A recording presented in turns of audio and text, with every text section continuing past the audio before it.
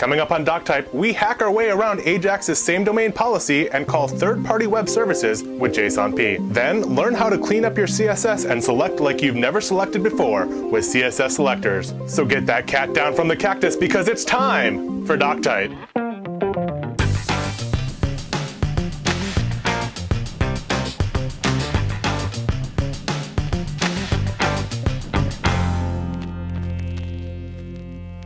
This episode of Doctype is made possible by Squarespace and Barcamp Orlando.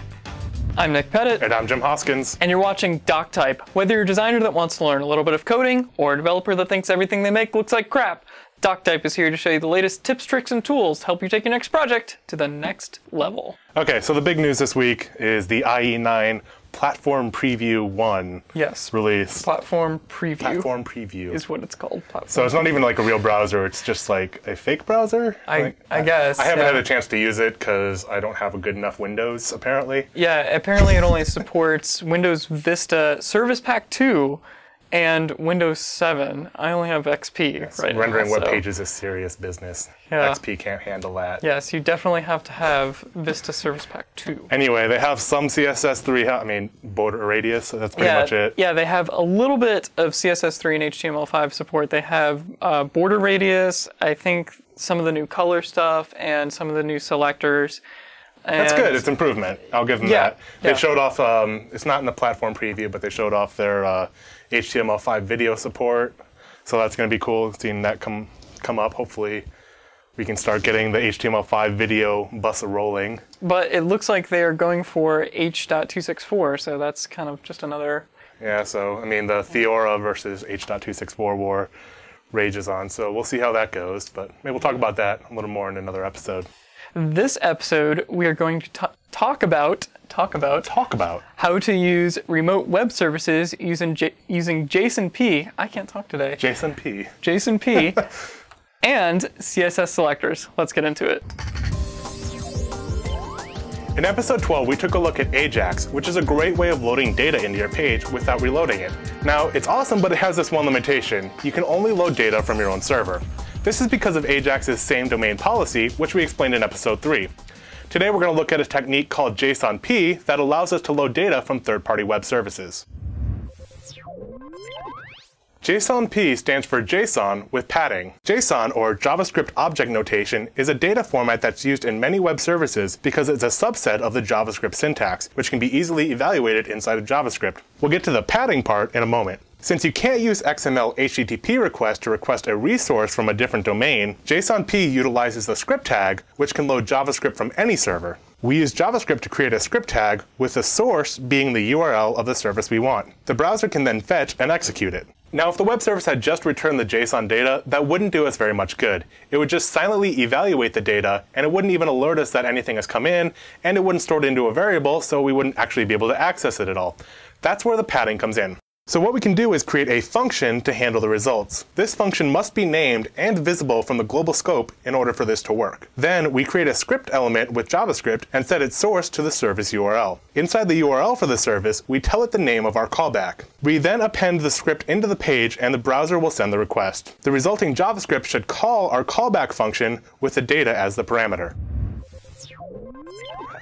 Now, if you want to create a web service that supports JSONP, it's pretty simple. You just want to check for a callback parameter, and if it exists, wrap that name plus parentheses around your normal JSON data. If there is no callback parameter, just return your normal JSON response. Remember, because JSONP uses the script tag, you're limited to only GET requests. And since it circumvents the same domain policy of Ajax, the user's cookies will be sent along with the script request. So if you're creating a JSONP web service, be aware that you'll be vulnerable to cross-site request forgery attacks. See episode 13 of Doctype for more information about CSRF attacks. If you're using an Ajax framework, this may be handled for you automatically. For instance, jQuery will switch to JSONP if your URL is on a different domain. Now, you will want to read the documentation because you do have to send the callback for this to work. Now, when we come back, Nick will be talking about CSS selectors.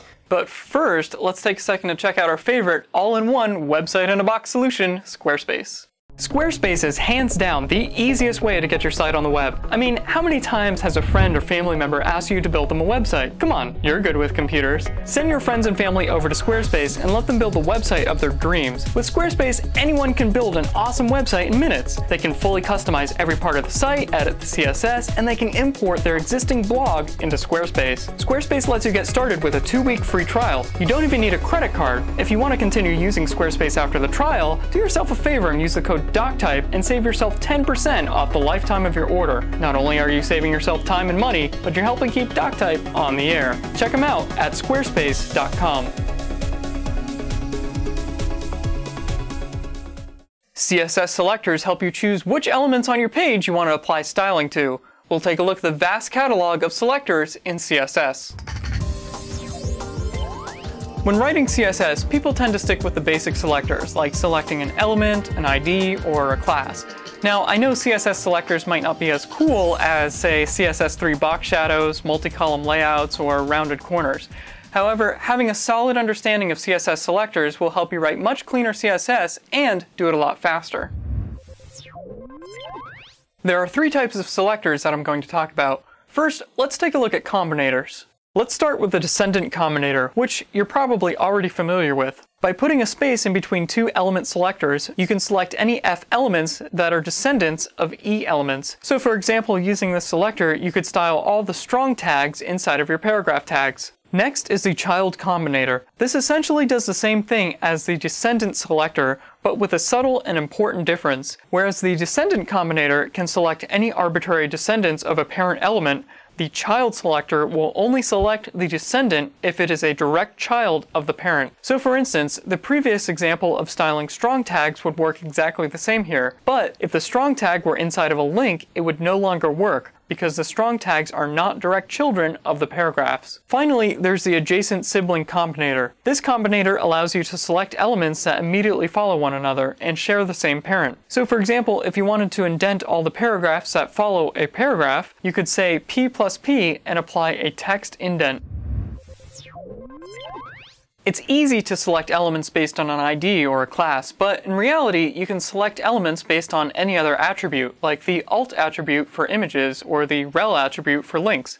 Let's take a look. The first one is easy. When you use this selector, you can select any element with an attribute foo. So for example, I could select all the links that have rel attributes. If you want to get more specific, you can use this syntax to access the value of an attribute and select based on that. So for example, I could style all the links that have rel attributes set to the value next. In this case, if the value in quotes is contained anywhere in the attribute, it will be a match. Using this, you could match any title tags that contain a certain word, even if there are other words separated by whitespace. This is different because in the previous example, you had to have an exact match.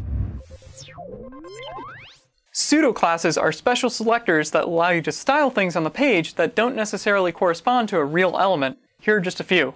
With the first line pseudo-class, you can grab the first row of text inside any element. So for example, you could say P: first line and change the color of the first line of text in a paragraph. The first letter pseudo-class is very similar, except instead of grabbing the entire first row of text, it will only grab the first character. This is useful if you want to create a versal, which is an ornamental first letter in a block of text that's typically large in size. The first child selector is a bit different than the previous two. This pseudo-class allows you to select the first child element of a parent element E. So for example, if you had a few paragraphs inside a wrapper div and you wanted to change the color of the first paragraph, you could say P: first child. Now that you've seen the first child selector, you might be wondering, what about the last child selector?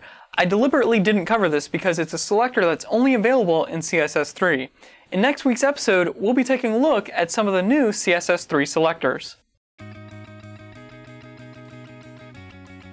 If you've never been to a Barcamp event, then Barcamp Orlando is a must. It's an all-day event where the attendees are also the presenters. Before the day gets rolling, anyone can post a presentation topic to the big board with a time and place to go see it. Then, you get to pick the presentations that you want to go see.